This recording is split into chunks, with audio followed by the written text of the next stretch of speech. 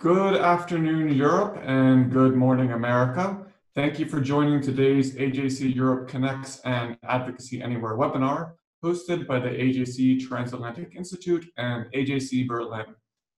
Joining us today to discuss transatlantic policy on Iran are Anna Fotyga, former Foreign Minister of Poland and current member of the European Parliament, sitting on the Foreign Affairs Committee.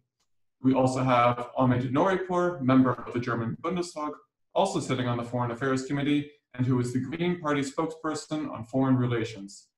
And finally, Mark Dubowitz, Chief Executive of the Foundation for Defense of Democracies, who has advised the Bush, Obama, and Trump administrations on Iran policy and has the distinct honor of being sanctioned by Iran.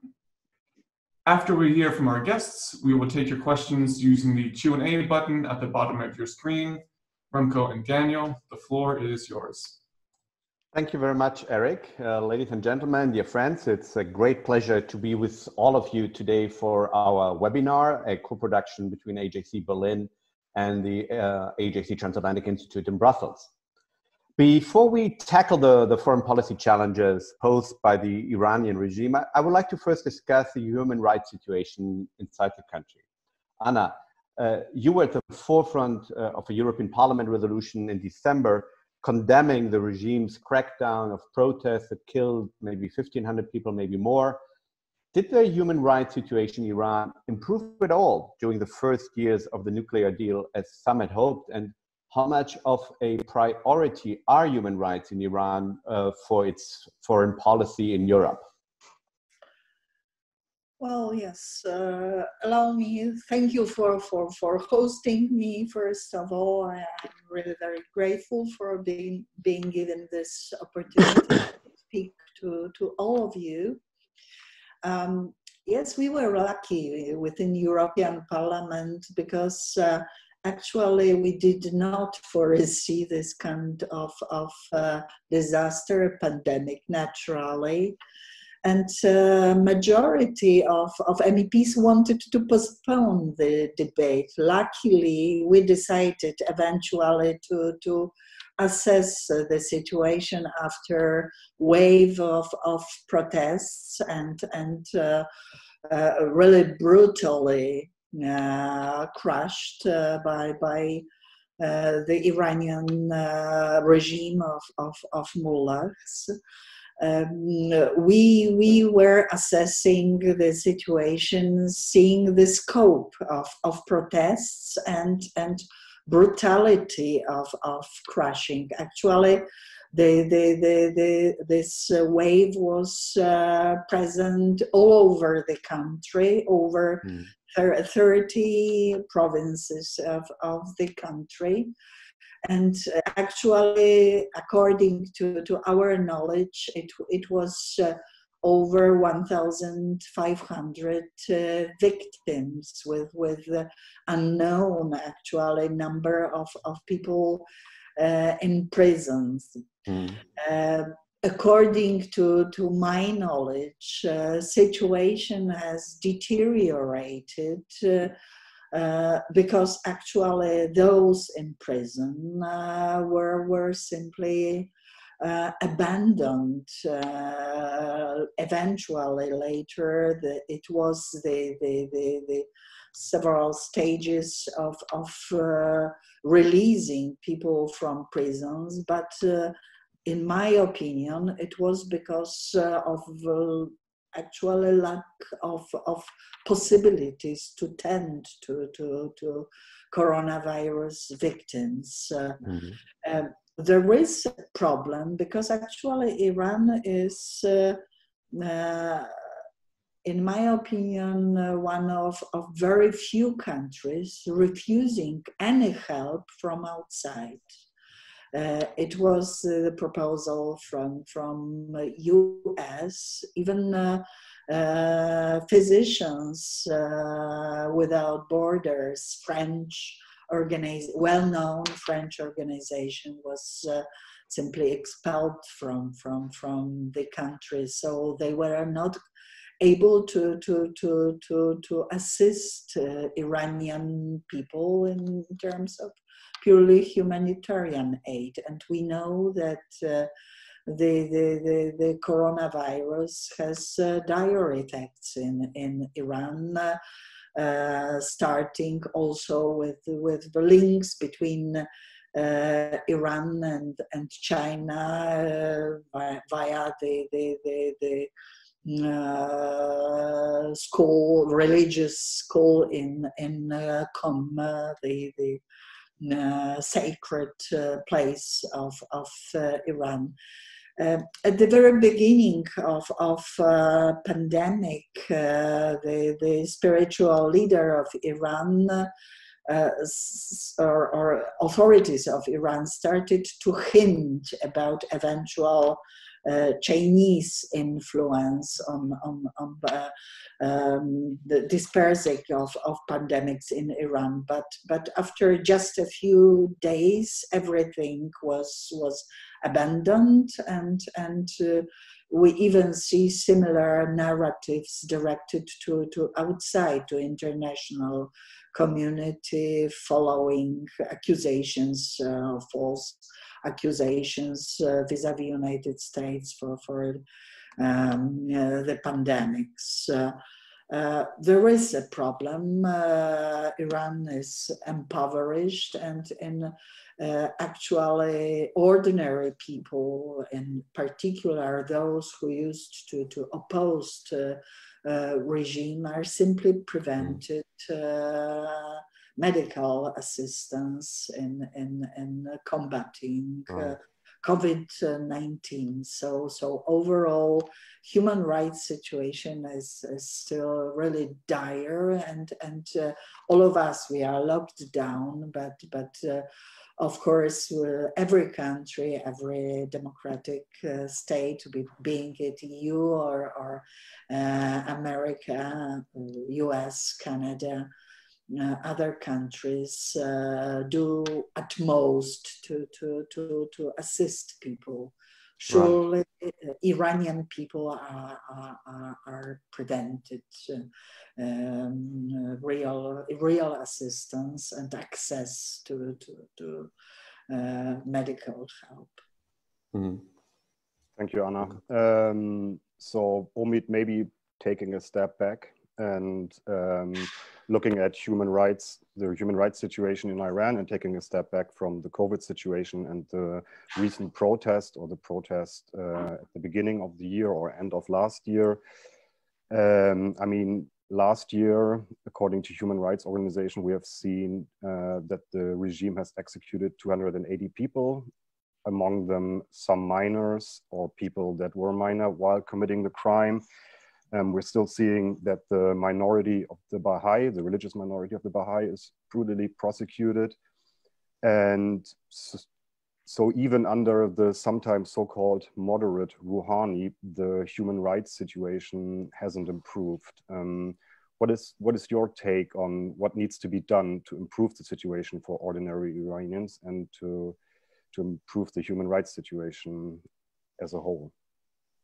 There are a lot of dimensions of the violation of human rights in Iran. We could spend more than 1 hour just to address them and just to mention them. Let me just go for 3 dimensions of that.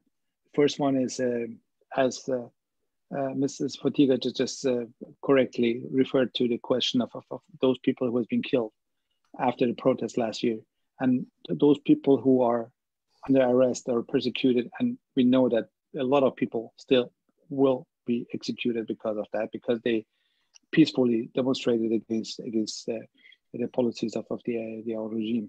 The numbers I got from Iran is minimally 18, so 1,800 people has been killed at least in Iran. Could even be more. Second, the corona situation now in prisons, which is disastrous.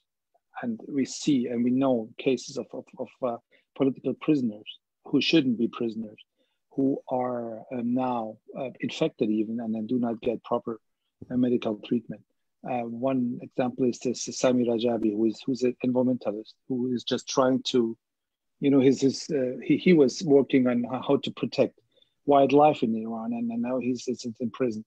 The question of minors and that they are executed in Iran also, by the way, has been the core of the activities of Nasrin Sotoudeh, who received the Human Rights Award of the European Parliament a couple of years ago and is now in prison and is detained for 37 years, I think, which is unbelievable. But the question of the prisons these days is crucial, and it's obvious that we have to address it now. And to be honest, I'm missing a loud voice working on this and addressing that in Europe. And to be honest, in the entire international community. And the last one is Corona and the way which is dealt there. Having the Revolutionary Guards talking about the machine they invented now, which can detect the coronavirus because of its magnetic aura in an outreach in a range of 100 meters. It's not only fake and crazy, this is super dangerous for the entire population of Iran.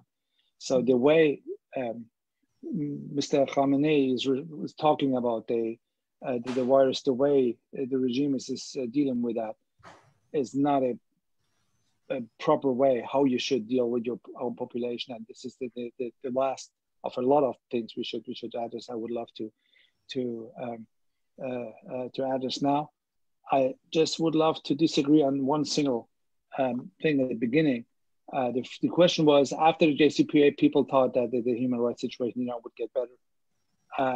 I know that there is a heavy load of expectations put on the deal, beginning with the then Foreign Minister of the United States, with John Kerry, and a lot of other foreign ministers also saying that Iran now could be a normal partner. I never believed in that, but this does not mean that the substance of the deal has been wrong.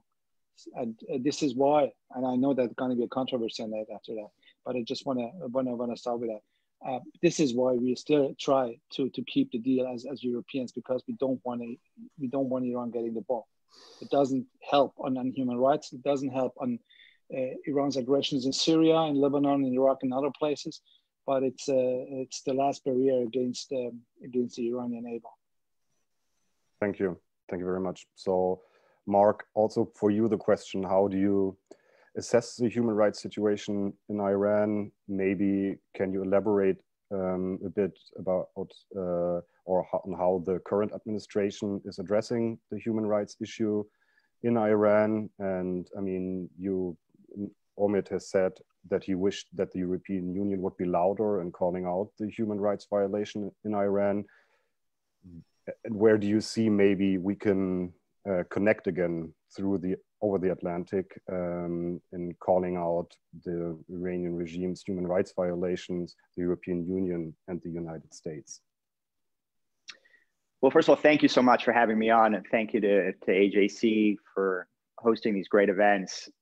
I think that's exactly right. I do think there's an opportunity for Europeans and Americans to come together on the situation, which obviously is atrocious inside Iran. The human rights abuses are abysmal. The administration here has certainly taken steps in terms of designating some of the most notorious human rights abusers inside the Iranian regime, those responsible in the Ministry of Justice and the intelligence services and the Revolutionary Guards for the brutal crackdown on Iranians. I think we've been disappointed in Washington about the European response. I think that obviously there's a great desire to keep the JCPOA, and we can have a whole debate about the nuclear deal and is it accomplishing what it was intended to accomplish, even in the narrowest nuclear sense. But certainly that debate over the nuclear elements should not distract us from a consensus, a transatlantic consensus on addressing the egregious human rights abuses of this regime. I do think that there was a sense in Washington, though I think in Europe as well in 2015, that by doing the nuclear deal, by flooding the hard men of Tehran with cash and integrating them into the global economy, that we could moderate this regime. And that in moderating this regime, it would stop its repression, its destructive behavior in the region. And then ultimately, when the restrictions on the nuclear deal expired or sunset over a period of a decade, and Iran emerged with an industrial-sized nuclear program that was near zero nuclear breakout, that was powered by its advanced centrifuges that gave it an easier clandestine sneak out, that it wouldn't matter, because at that point, Iran would look more like Japan than North Korea. And I use those two countries in Asia as examples because Japan has an industrial-sized nuclear program and near-zero nuclear breakout, but Japan is a liberal democracy that respects the rights of its citizens. North Korea, on the other hand, is an abusive Stalinist regime that represses its people and has nuclear weapons and is developing intercontinental ballistic missiles. And I think there was an assumption that Iran would end up over a decade to a decade and a half, as it got flooded with cash and integrated in the global economy, it would become more like Japan, more of a moderate country and a responsible stakeholder in the global system, and less like North Korea. And I think that was the prevailing assumption. So the human rights issue, the question of moderation, and the nuclear program itself were very much interlinked, because if they weren't, then it made no sense. Then the nuclear deal ultimately would give Iran patient pathways to nuclear weapons and intercontinental ballistic missiles as the restrictions sunsetted and expired. So you really hope that Iran would moderate, but of course it hasn't moderated, and that assumption was always faulty in that this regime could ever moderate. So I think the question of human rights and the respect for human rights is an essential question. It's indispensable as part of the debate, and it needs to be part of both American policy and European policy going forward. Right. So even though we didn't really intend to relitigate the JCPOA, of course, it somehow happened. But let's address something very acute, which you referred to, some of the sunset clauses, because some of the perhaps lesser known details of the nuclear deal is that it will also lift the UN weapons embargo against Iran already now by coming October, which would allow Tehran to buy advanced weapons from Russia and or China. I'm not sure too many European policymakers who are not Iran experts and are focusing on this deal were aware of the implication in the conventional weapons arena of this deal. So we know, and we'll get to Mark later on, the US is trying hard to at the UN Security Council to prevent this from happening. But so far, I haven't heard much from the EU or even individual member states like France and Britain who are on the Security Council, even though Europe says it's very much committed to Israel's security, and then obviously advanced weapons in the hands of the Iranians would have an impact on that. So Anna, how should Europe position itself in this debate, as you know, in particular in New York in the UN Security Council? And on the question of how we can extend the weapons embargo? I'm in a very special position, as you know very well, Daniel, because both of us, we engage on quite early stage in debates within European Parliament. I must admit I was very skeptical about JCPOA from the very beginning. And when we speak about human rights, we have to remember that huge protests started after ordinary people learning that kleptocratic regime did not distribute benefits from freezing of funds coming out of JCPOA, the result of this, among people to allow society to develop because of this. So it was simply taken by elites and used for very vicious actions, including actions in the region, also on European territory. It was financing of terrorist actions. So there are many arguments to continue arms embargo. And actually, myself, even after my own experience from martial law Poland, I know that people who are intimidated support international community being firm against oppressing regimes, and therefore, believe me, myself, I lived through sanctions against communist Poland at that time because of martial law, and being person who was against communism, I supported those sanctions. Simply, I could live without a chicken, Sunday chicken, but thinking about possibility of simply overthrowing the communist regime was really something that was very important for all of us. So I believe I know many Iranians, and I know that they, in vast majority, they feel oppressed. They are oppressed, and they do not support this regime. So I am for further sanctions. I know international legal obstacles. Most probably it will be very difficult to find consensus within UN Security Council. And surely in this situation, especially in post-COVID crisis, many countries feel probably temptation to trigger economy by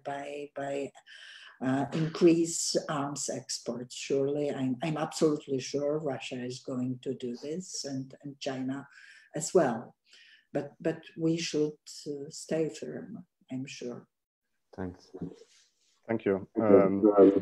I have the same question for Omid, and I know that Omid now would like to discuss all the technical details of the JCPOA, and but we can have a separate discussion about that. But simply put, what do you expect from the German government? How should the German government act when the weapons embargo expires in October? And I mean, what do you expect? I mean, as Anna has said, very likely it is Russia and China that are willing to sell weapons to the Iranians. It's not Europe, it's not Germany. And as a member of the Green Party, it's in your DNA to be against weapon export. So what do you want to see from what action do you want to see from the German government? The last time someone referred to my DNA, it was Khamenei talking about Iranian DNA, which will resist against the virus, which is part of that, what I mentioned before, which is very highly dangerous for Iranian people to listen to such a leader. Let me, if I may, first make a few points on that, what Mark said before. Starting with my admiration for this amazing giant coffee mug you have there. I want to have some.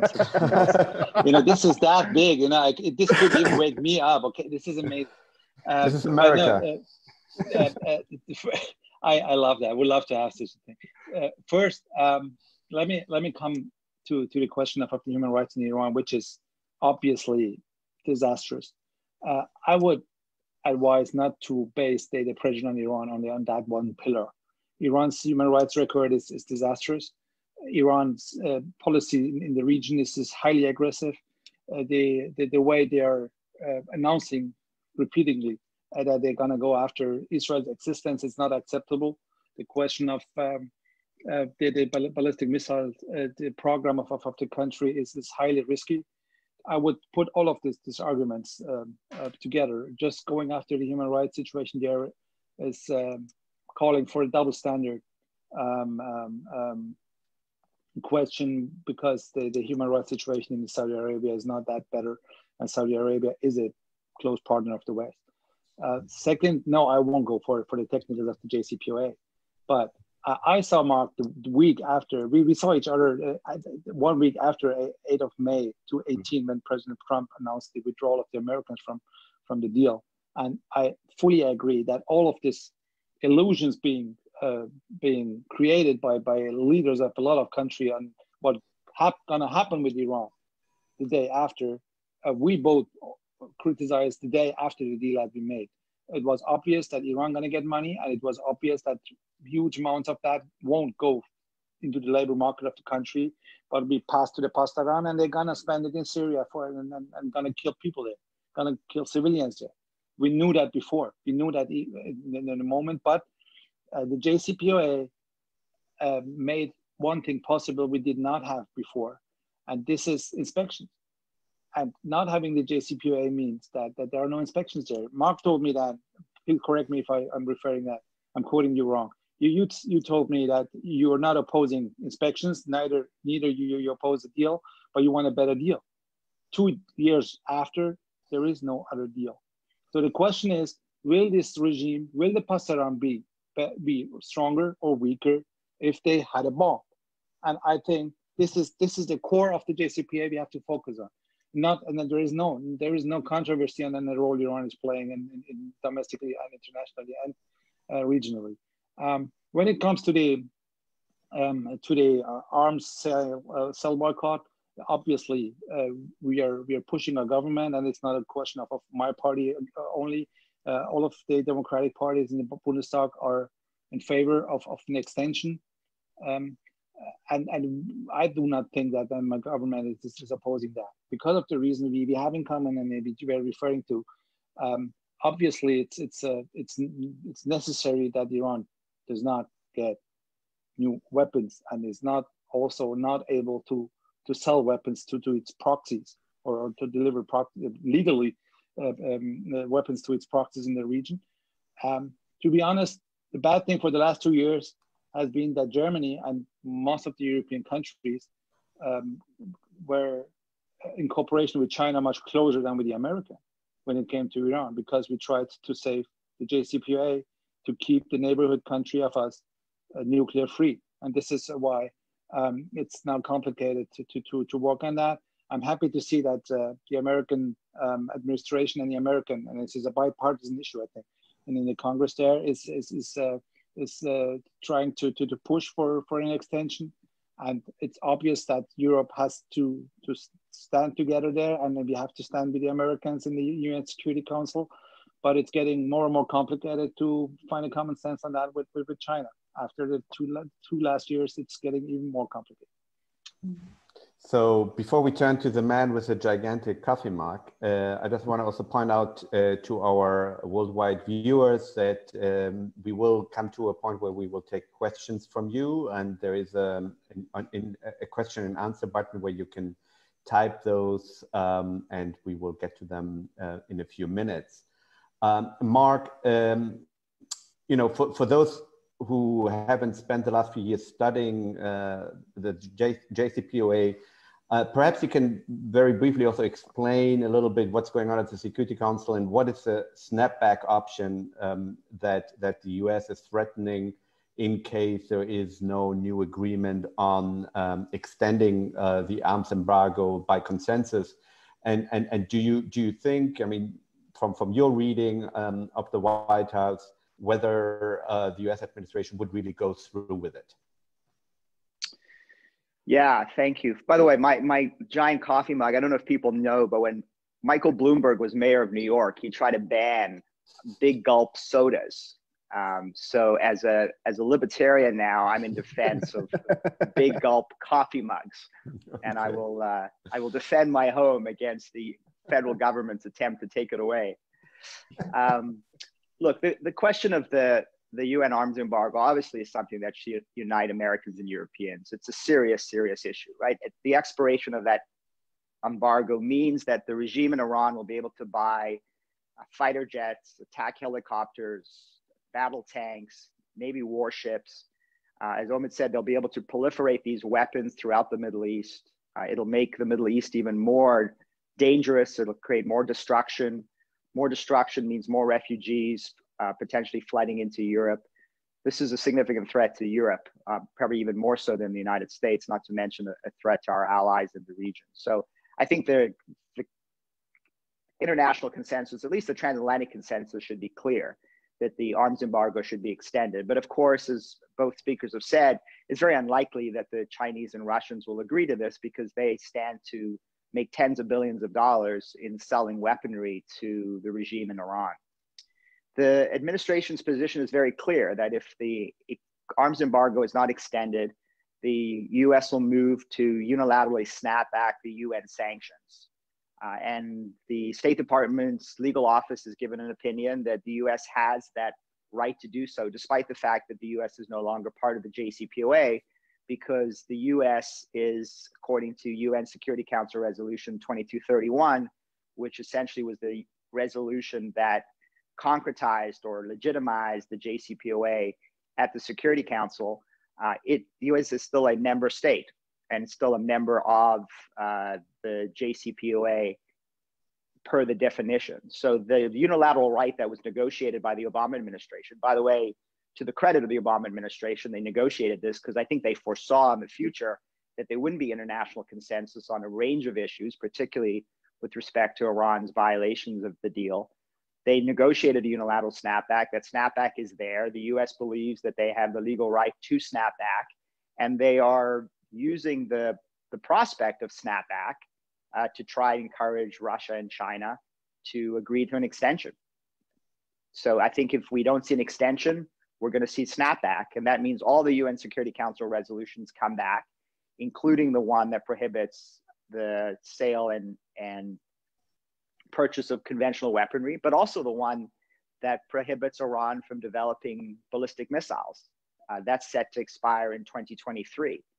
There's also the other resolutions that will come back are resolutions that prohibit Iran from enriching uranium and reprocessing plutonium, which was the international position, the international consensus before the JCPOA, and before the JCPOA gave Iran effectively a right to create fissile material on its own soil for the development of nuclear weapons. By the way, a right that most countries in the world don't have and don't use. There are actually 20 countries in the world with civilian nuclear programs that don't have enrichment or reprocessing on their soil and buy nuclear fuel from abroad.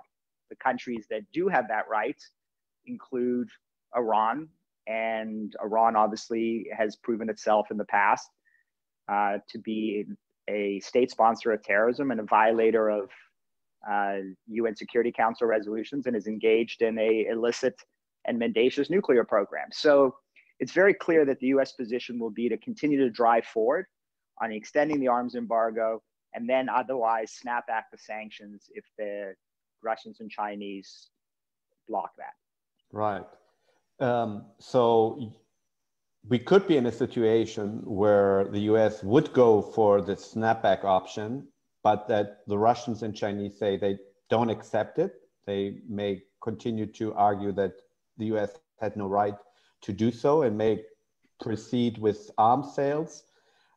Maybe a question sort of for all of you, where do you see Europe then, positioning itself? Would Europe be then on the side of the US on this question, or be on the side of Russia and China?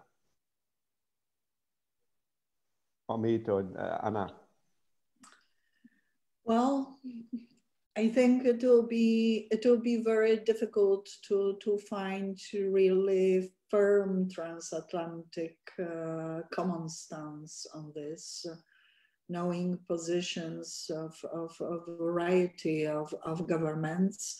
Yet I'm absolutely sure that earlier optimism is over, and we have to assess overall situation. I think that Europe is aware of vicious activities of China in many areas, also aggressive posture of Russia. So I hope that at least it will be easier to push for this.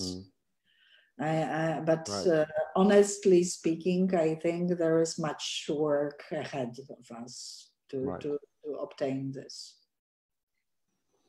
I do not think it is a common sense that Americans are part of the deal.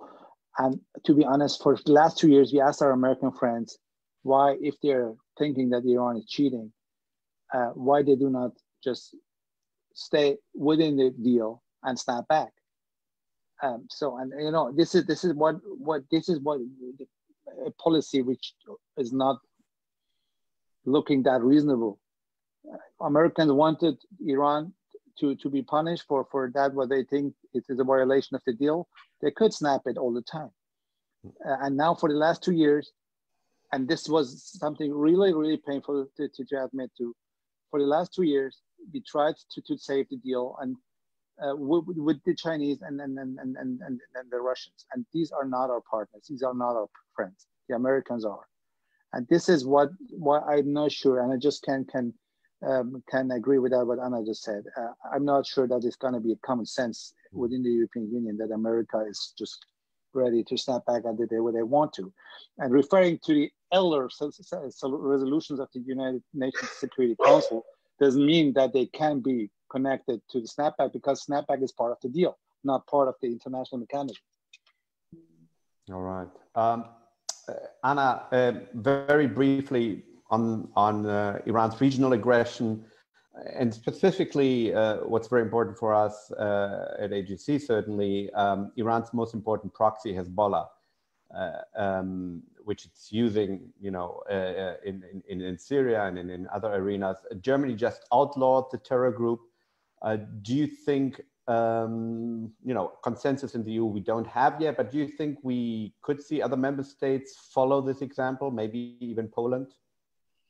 I think it is quite feasible that other member states consider this. I would like to remind all of you that together with British MEPs during my first term in the European Parliament 15 years ago, we, after assassination of Rafiq Hariri, and seeing developments in Iran, then Hezbollah simply coming to power, we voiced support for outlawing Hezbollah, putting on terrorist list, European terrorist list, because all these actions at that time, now we are much wiser. We know really vicious activities. We know that actually many of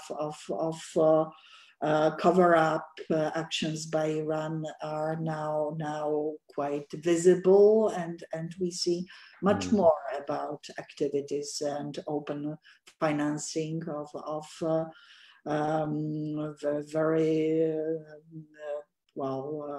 aggressive actions of Hezbollah in the region. There is simple feeling of alliance in approaching to a variety of issues in Syria and elsewhere. So I think much depends, of course, also on initiatives within the EU, but I see possibilities for much more, I would say, sober actions of member states vis-a-vis Iran. Thanks. Thank you. So also the same question to you, Omid. What can Europe, what can Germany do to push back on Iran's regional aggression, where we look at Iraq, Syria, Yemen, Lebanon?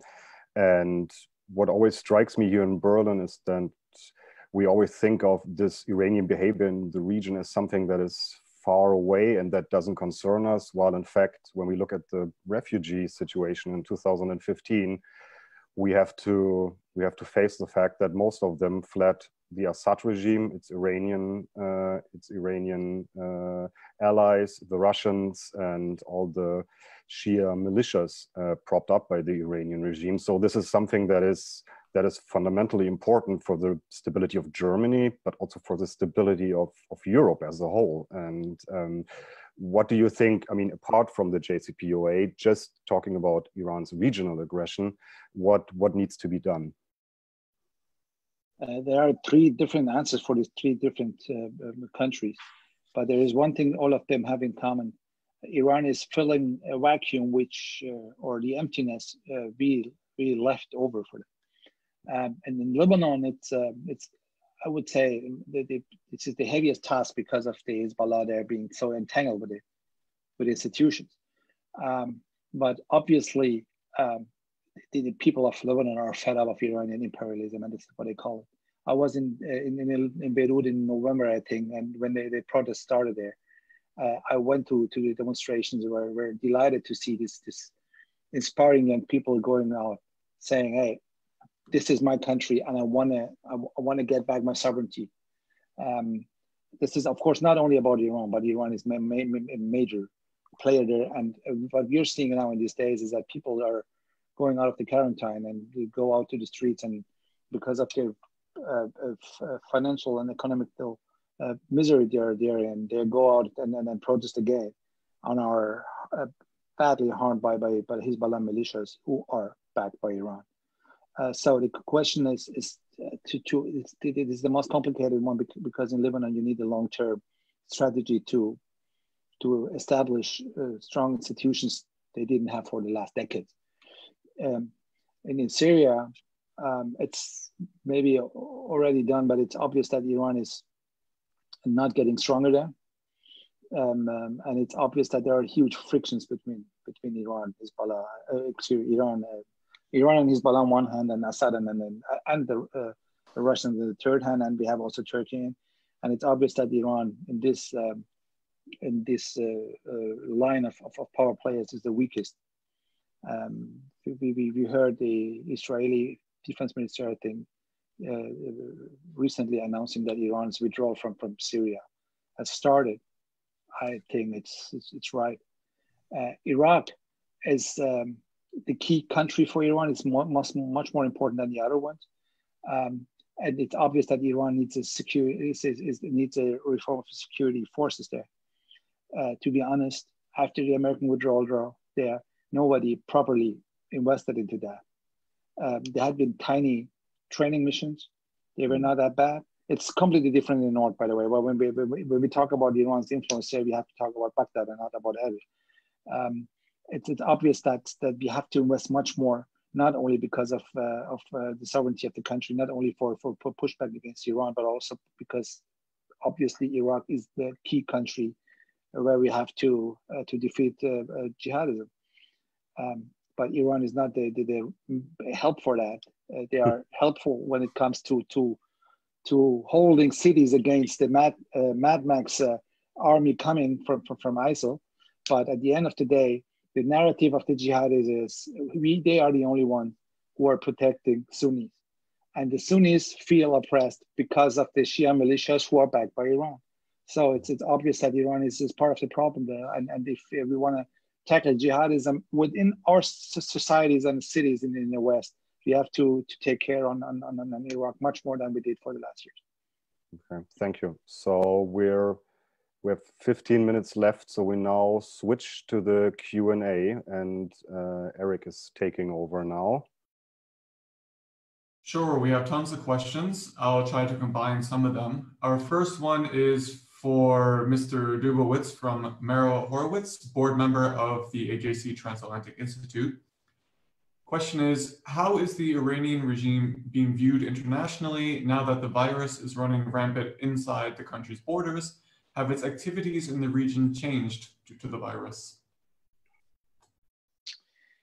Thank you for that question. Yeah, Merrill. I think the perception of the regime, is now one of incompetence and mendacity. And I think that's just compounded that perception. The regime obviously early on denied that the COVID-19 virus was spreading in Iran. They in fact responded by encouraging millions of Iranians to go to the streets to both vote in the parliamentary elections and to celebrate the 41st anniversary of the Islamic Revolution, knowing that they had a crisis, but obviously didn't disclose that to the people.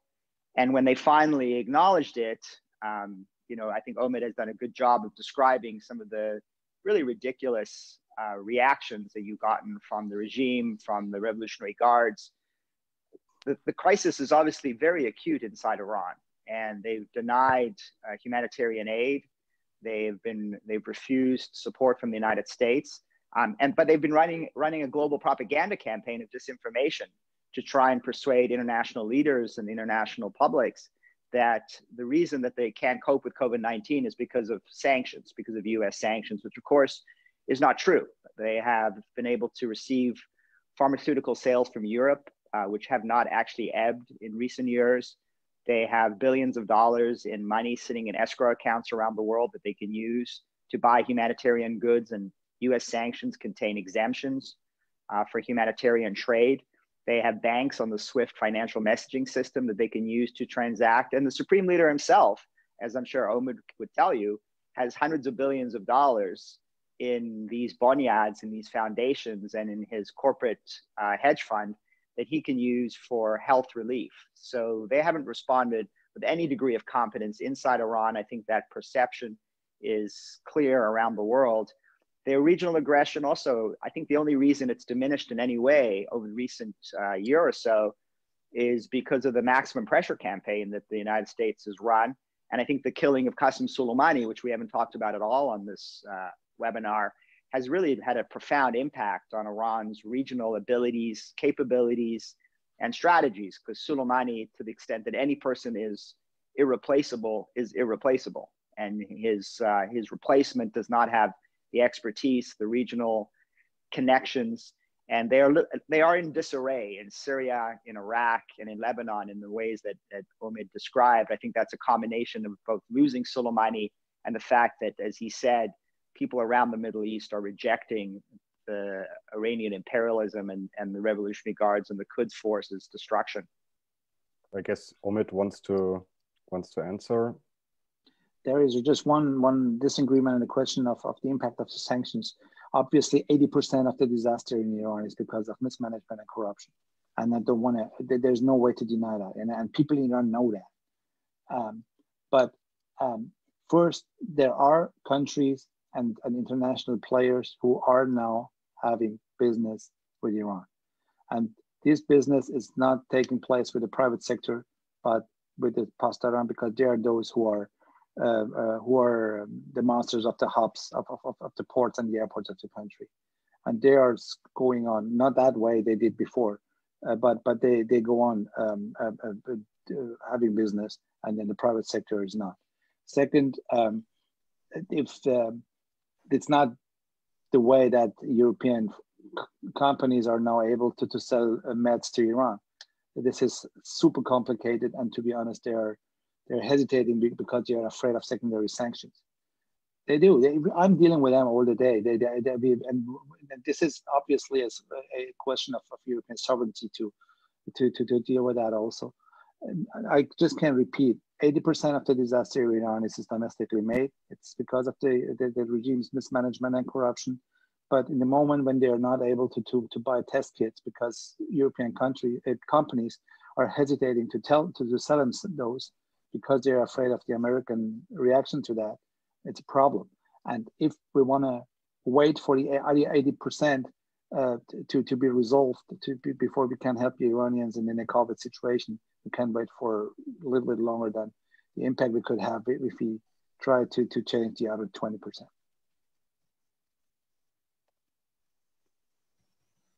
So we have a second question for everyone to answer from your own country's perspective.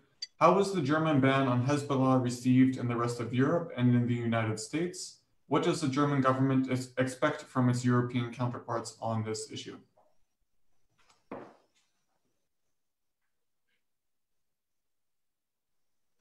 I can refer to the reactions of other people to our actions. So, very short, Anna. Well, I think that the perception is positive of German action, and I think that other countries should take similar actions. Also, we expect from High Representative to be more outspoken and more visible in presenting views on situation of Iran.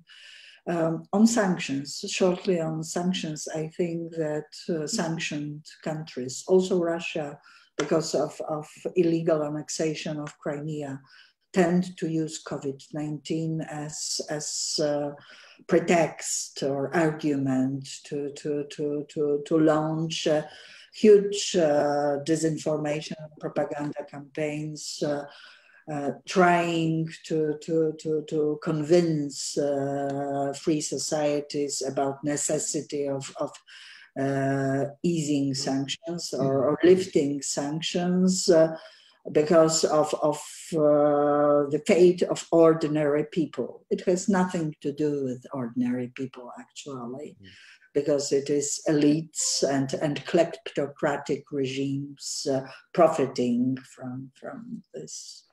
Right. Omid wanted to respond. Thank you. Thank you. Anna. I fully agree with what Anna Fotyga just said on Russia, and we are one of the stands here against those people who say that because of the pandemic, the sanctions against Russia has to be lifted. There is no reasonable connection between the two cases, but what we are seeing is in the single case of Iran, what I said before, that medical companies are hesitating to sell them medical goods. I have to add, and this should be forgotten also, but I think it was Mark starting with that at the beginning, or it was I don't know. But we have a situation in Iran when the regime is trying to push back help, when they do not let Médecins Sans Frontières coming in, and so it's even more complicated. Therefore, I would say that's part of the blame game also to take away this excuse. Right. I have here a question. If I could just respond really quickly to, sure. just to your Hezbollah question. Certainly, I think the US government has been very appreciative of the move by Germany and by the UK. I think there is still disbelief in Washington that the French government still clings to this really outdated view that there are two wings of Hezbollah, that somehow there's a political wing and a military wing. They certainly have supported the designation of the military wing, but have not supported the designation of the political wing. Hassan Nasrallah himself, the head of Hezbollah, has obviously dismissed that. I mean, he has said that we are not a two-winged organization. We are a unitary organization. And so I think it is long past the time for the French government to move beyond this very outdated and anachronistic view that there are two wings of Hezbollah operating separately. And I'm glad to see Germany and the UK and the Netherlands and certainly other countries around the world moving in that direction. I'll say one other thing about this issue of sanctions and humanitarian relief. The European trade data with Iran is very clear. I'm happy to send it to everybody who wants to see it. There's been no change in the exports of European pharmaceuticals to Iran over the past number of years, including with the reimposition of sanctions by this administration. So the central bank governor of Iran himself has admitted that Iran got $15 billion worth of humanitarian goods and essential goods last year. And obviously all of this is taking place despite concerns in the private sector, and because the United States has provided exemptions and a Swiss humanitarian channel to facilitate the sale of these goods. May I excuse me, let me once refer to that what we did in the German Bundestag and Hezbollah and what's going on in this country. Because I fully agree with what has been said, that there is no this artificial division between the military and political arm of the Hezbollah. But this is not what Germany has tackled, because we can't. This has been a practical decision of the European Union for some kind of a deal with a country where the health minister is a member of the Hezbollah. Of course, it's an artificial one, but this is a European Council's and Commission's decision. We didn't tackle that. What we did was to ask our government, and they are now doing it, implement that finally, and we're very happy about that. What we asked our government was to prohibit and implement the whole prohibition of any kind of activity of Hezbollah and its proxies in Germany for not going on funding and recruiting personnel for jihadism in Germany. And this is what happened. And we are happy that it's now finally happening. I know that the political sign of that was much bigger than that what substantially has been done, but it's a good sign also to the people I just referred to in Lebanon who are desperately trying to push back Hezbollah's influence. Right. And we applaud. I think. I just wanted to say we applaud the Green Party and all the other democratic parties in the German Bundestag who also put pressure on the government to to finally ban Hezbollah activities in Germany. So we're very aware of your role and the role of all parties, and especially also the Green Party. So I hate to interrupt, but I'm being told that we need to wrap it up. We have a very hard deadline. So I want to thank you, panelists, for taking the time to speak about these issues that continue to confront the United States and Europe. I also want to thank our audience for joining us and showing your commitment to these issues in these unique times. While there are so many of us separated from our family and friends, AJC is still bringing us together on policy that matters most. To stay up to date on all of AJC Advocacy Anywhere programs, please visit ajc.org/advocacy anywhere. Thank you again for joining us today. I'm sorry we couldn't get to all of your questions, but please stay healthy, stay safe, and goodbye, everybody. Goodbye. Thank you very much. Bye. Thank you. Bye-bye. Thank you. Bye. Bye-bye.